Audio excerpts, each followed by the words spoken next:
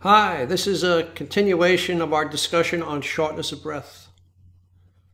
We will discuss shortness of breath in the elderly on this video and the next video. Shortness of breath in the elderly is common. The primary causes are heart failure and chronic obstructive pulmonary disease, or COPD. Heart failure is a result of the heart being unable to maintain sufficient output to meet the needs of the body.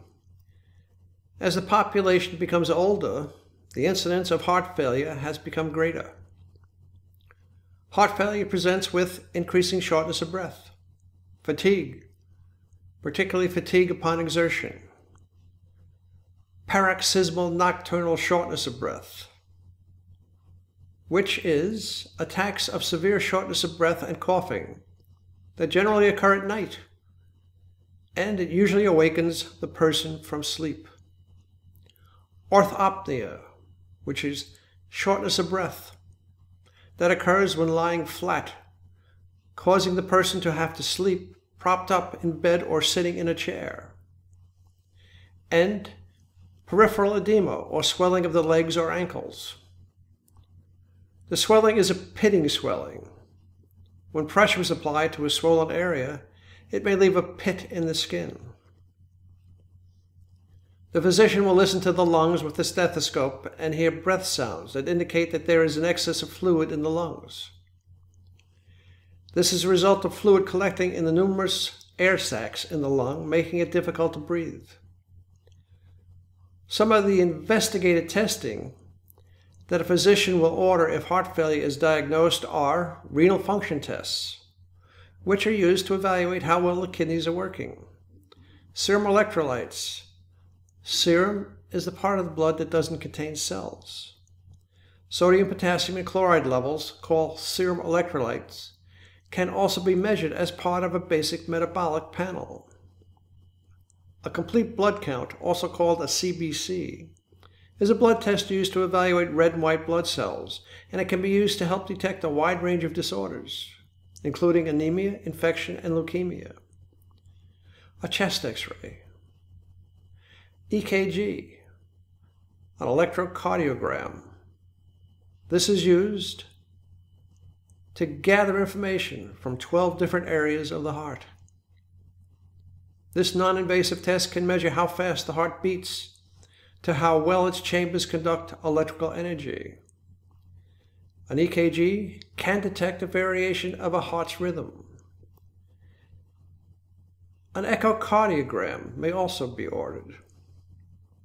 An echocardiogram, also called an echo, is a test that uses high-frequency sound waves, ultrasound, to make pictures of your heart. The test is also called echocardiography, or diagnostic cardiac ultrasound. Treatment for heart failure can be broken down into the following 4 categories.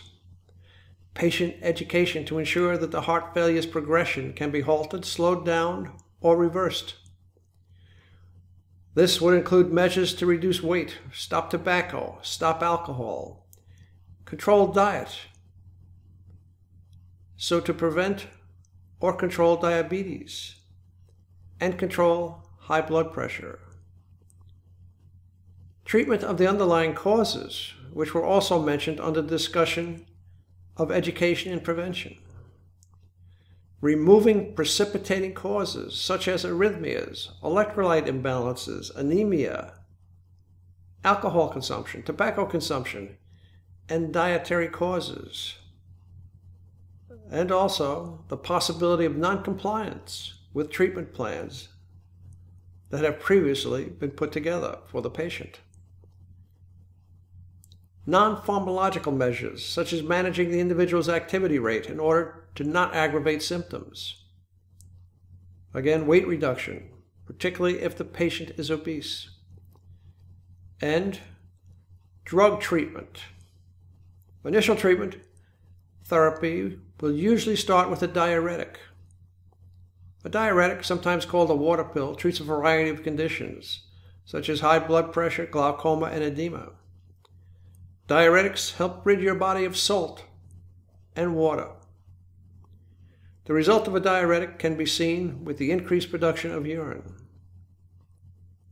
The use of a diuretic will remove excess fluid that is built up in the lungs because of heart failure. As the fluid is removed, there should be an improvement in the patient's breathing. The physician may add additional medications to the treatment regime. Medications such as angiotensin-converting enzyme inhibitors. Examples include Vasotec, Vestril, Captotin. Angiotensin II receptor blockers.